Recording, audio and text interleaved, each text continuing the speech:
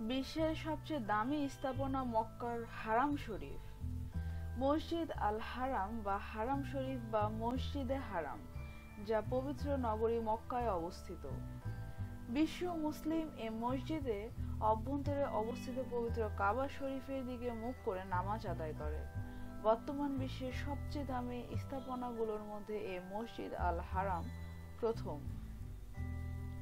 Asians UK ব্রিটেনের বিখ্যাত আবাসন কোম্পানি হোম অ্যান্ড প্রপার্টি পৃথিবীর সবচেয়ে দামি 10টি ভবনের তালিকা প্রস্তুত করেছে।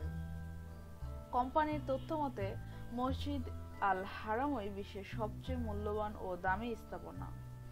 মসজিদে হারাম বলতে পবিত্র কাবা শরীফের চারদিকে ঘিরে যে মসজিদ নির্মিত। মসজিদে হারামের ভিতরের এবং বাইরের নামাজের স্থান সহ এর আয়তন হল 3,56,800 বর্গ মিটার। 9টি সুন্দর ও সুউচ্চ মিনার মসজিদ আল হারামকে অনন্য দৃষ্টিনন্দন করে তুলেছে। মসজিদ আল হারামের 81টি দরজা রয়েছে, যার প্রত্যেকটি সবসময় উন্মুক্ত থাকে। হোমস অ্যান্ড প্রপার্টি মসজিদ আল হারামের স্থাপনার নির্মাণ ব্যয় নির্ধারণ করেছেন 75 বিলিয়ন ইউরো, যা মসজিদে হারামকে দামি স্থাপনাগুলোর শীর্ষে নিয়ে এসেছে। মসজিদে হারামের পরপর দ্বিতীয় সর্বোচ্চ দামি ভবন হল পবিত্র নগরী মক্কা মসজিদে হারামের 50 মিটার অদূরে অবস্থিত আজরাজ আল বাইত টাওয়ার, যা মক্কা ক্লক রয়্যাল টাওয়ার নামে পরিচিত।